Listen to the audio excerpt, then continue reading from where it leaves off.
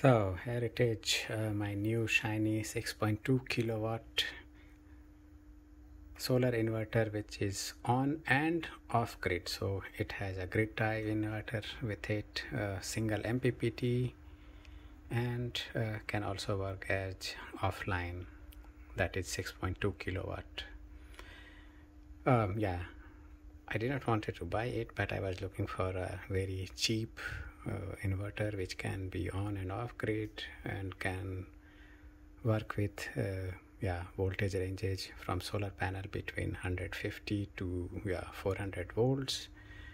And I did not want to give more than 300 euros, or rather 350 or 400.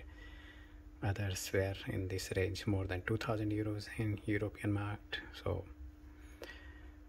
here it is, and it is working. So first go through the specification.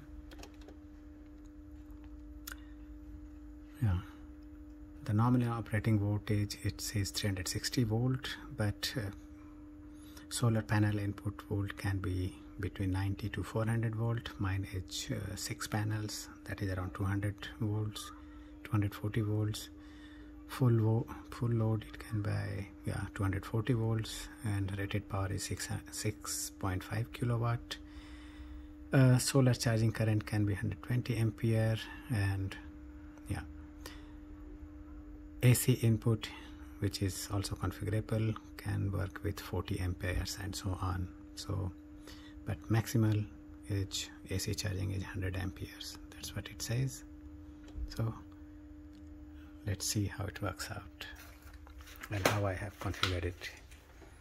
So the first, you have to press for long, then it comes to the configuration screen, and then from here you can go through different configuration items. Like number 2 is the maximum battery charging current via AC, that I have configured to 40 amperes. If you go to 01, this says that which has the priority. So I don't want to be I don't want it to be charged from the AC but only from solar. So SUB means if it is only the solar energy. If it is not sufficient, then the AC charge will be there. But AC charge I have discontinued or switched off. That's why you can see there is no voltage there.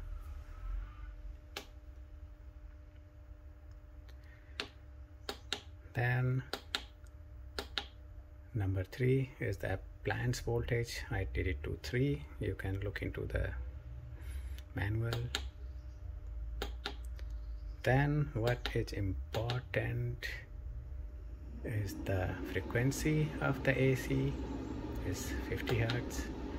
How much voltage it needs to be there at number 10. Then if we come to the number 11, it says what is the maximum utility charging current. It means that what is the maximum charging current it needs to take from the AC. So I set it to 30 amperes if it is required.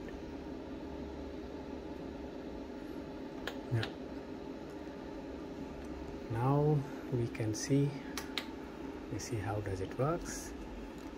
Let me turn it on with the switch which is here. A word of advice: this switch does not switch off the inverter if the battery is connected, and if the battery is connected, then there will be the inverter doesn't work, but the battery will be charged. So let's switch it on, and after that it can be seen that the input current is 230 volts and the inverter has started. That's why INV AC is turned on. Now let's see. I will turn on the AC. You can see. Then it can be identified. It should be identified. Let's see how it works. So now we can see that utility is identified and it is bypassing. No charge edge being taken from the battery, but directly it is bypassed because it is there. If the charging current is not required, it means if the battery is charged completely, then it will go to the grid tie mode, and the sign here, the grid mode, grid will blink every 2 to 3 seconds. When it blinks, it means that it is connected to the grid tie. Yeah, a word of advice: never ever put the AC out to the grid, but the grid tie should only be, it will identify and it connects only with the input, so only connect the line in.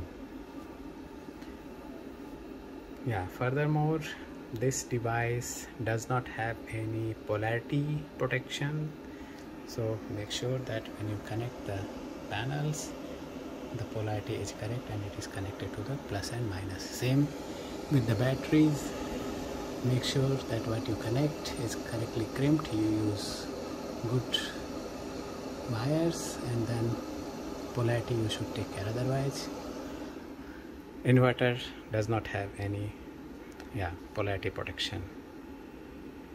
So that's it for the first review. If you have any questions, ask in comments. Next time I will post a tear down video of this thing. Thanks, and subscribe. If you like the video, please like. Thanks a lot. Bye.